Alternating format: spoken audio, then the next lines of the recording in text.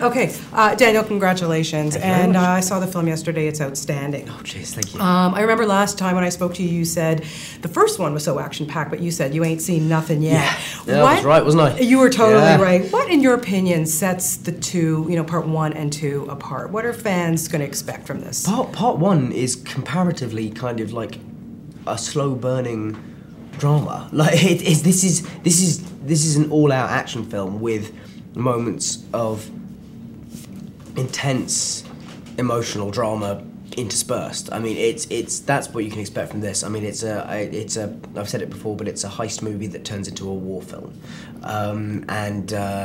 it's pretty fantastic. I mean, I was very pleased, and I'm normally a very harsh judge of these films, but I was very, very pleased with it. What ultimately challenged you making this one? Finding the emotional depth that you have to try and find for Harry in this film was tricky, and I think I got there to an extent, particularly towards the end. I'm never going to be completely happy with my performance, but I enjoyed it as much as I could when I was watching it, because I was thinking, yeah, actually I was more pleased than I thought I would be. Well, let's talk Resurrection Stone. That scene, for me, blubbering fool. Were you? Okay, that's good, because my parents were too, and they were wondering if anyone else would be. So what was it like for you to shoot that? It was a very hard scene because I put a lot of pressure on that scene, because I was so aware that it's a favourite moment of so many people's, including myself, that I was so conscious of wanting to get it right that I think on the day I ended up getting more frustrated with myself. But I think in the end, what's actually on screen turned out really, really well, and I'm encouraged by your response. Thank you. Oh, you're welcome. After all these years, I'm just wondering, and growing up, being Harry, and what is the thing, or the most important thing, that you can take away from all of this experience? I mean, the memories, I suppose, the memories of my time on the set and with those friends, and friendships, that will last the rest of my life, that I'm so lucky to have and have made, and people I would never have met were it not for these films. So it's I suppose, the memories, the friendships, and 2 pairs of Harry Potter glasses. Well, I'll take them away too. Yeah, you have to. Absolutely. But I would also think, Daniel, your work ethic. I don't think you would have had the work ethic that you had not working on all. I mean, it's interesting.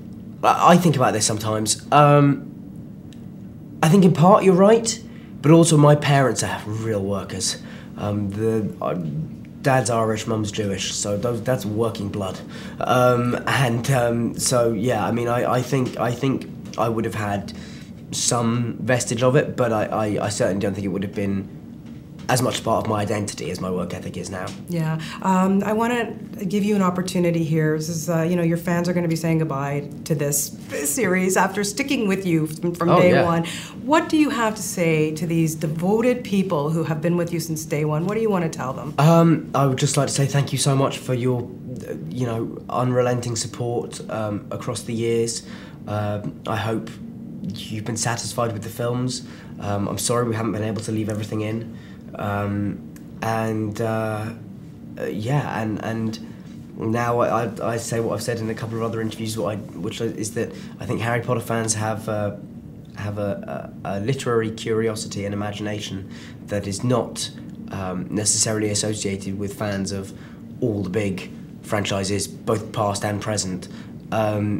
So I would say now take that curiosity out into the world and do extraordinary things with it. And now everybody can come and see you either on Broadway or in other films. Absolutely. We're looking forward to it. How has this experience been for you? Broadway has been just amazing. I mean, always is amazing and is so welcoming of me, and I'm very, very lucky to be on it. Well, we're very lucky to have you. And on a personal note, I've known you since you were 10 years old. It's been an honor and a pleasure to get to know you. You are one amazing man. Oh, you're so welcome. Thank you so much. Thank you so much. Thank you, Daniel. And I really